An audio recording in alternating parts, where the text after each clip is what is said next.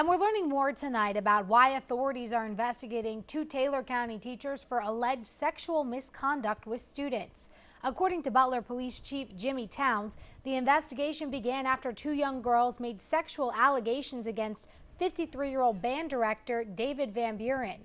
As that investigation wrapped up, GBI Special Agent Robert Devane said Facebook posts led investigators to 42-year-old Shannon Walker. Taylor County Sheriff Jeff Watson says the parents of a young girl reached out to the sheriff's office when their daughter went missing. Walker was charged for taking that girl across state lines.